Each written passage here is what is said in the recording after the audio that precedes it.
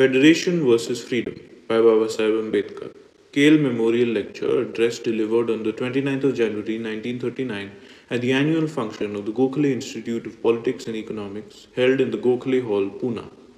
The distance you have gone is less important than the direction in which you are going today. Tolstoy. First published 1939, reprinted from the first edition. Preface. A word or two as regards the origin of this tract and the motive which has led me to publish it at this time will, I think, not be out of place. Many in this country must be aware that there exists in Pune an institution which is called the Gokhale Institute of Politics and Economics, one working under the direction of Dr. D.R. Gajil.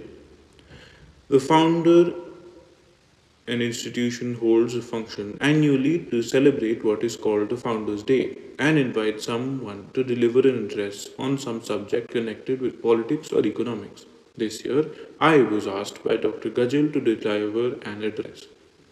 I accepted the invitation and chose the federal scheme as the subject of my address. The address covered both the structure of the federation and a critique of that structure.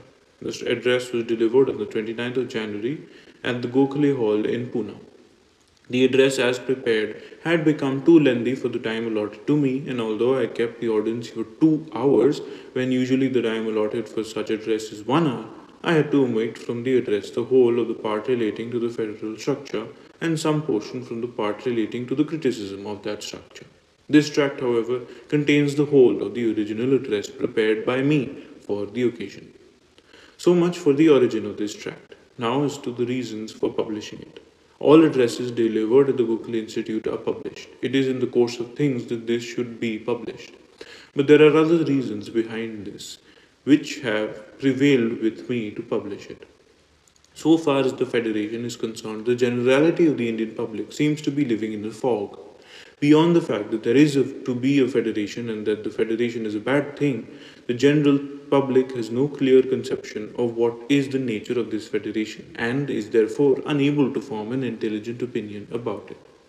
It is necessary that the general public should have in its hand a leaflet containing an outline of the federal structure and a criticism of that structure in small compass sufficient to convey a workable understanding of the scheme.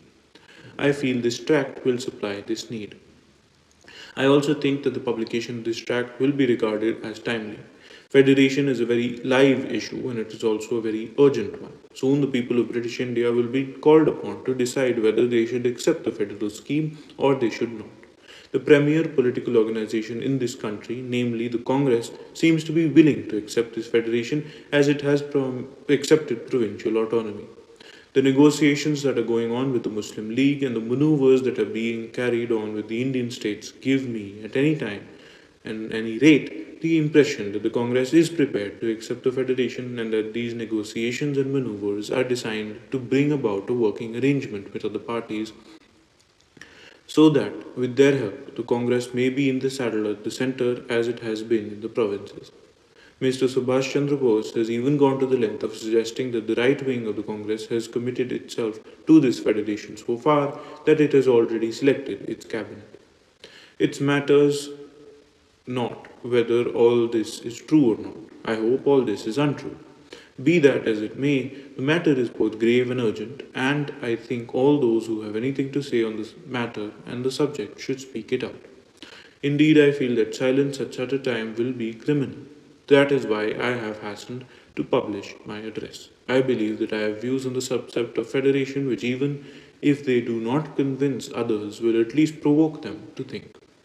1-3-39 Rajgriha Dadar, Bombay 14 B.R. Ambedkar. The end.